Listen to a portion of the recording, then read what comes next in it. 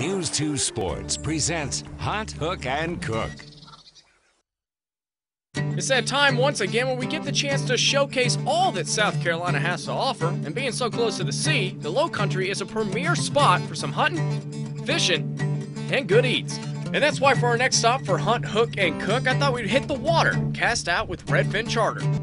Well, we've been going full throttle for the last couple of weeks. We've been catching them, we've been cooking them, but now we're going to take our foot off that gas, take a look more into the logistics as well as the techniques that is required to catch those fish. And I'm joined as always by Captain Crawford, just telling us more about what we need to know. Today what we're going to do is basically we're just going to show you one rig that we do use on a regular basis. And it's a favorite here in the Charleston area as well as all the way down to Louisiana. But we're going to show you how to use that rig, how to cast that rig, and how to make it. And hopefully that's going to put more fish in your pan. Perfect, let's get to it. All right.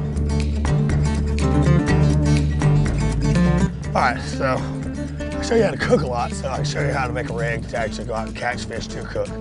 But so what we have here is a simple pop and cork rig. You can buy these rigs already pre-made at your local tackle shop. And if you notice, they rattle, make a lot of noise. The reason that they rattle is to imitate the sound of a shrimp. So what you want is about a 2 to 3 foot leader, depending on how deep you're fishing. I'm gonna take it, tie it. I like to use a circle hook whenever I'm using live bait. And then you're gonna take and put just a small split shot about halfway up on your rig. Now I take my live shrimp. Some people like to hook them through the horn at the top. Personally, I like to hook mine to the tail, so it kind of imitates that shrimp fleeing away. So what you want to do is, once you got it rigged, cast it over towards the bank. Once it's out, about every 20 seconds or so, you want to keep the line tight. About every 20 seconds, you want to give it a pop.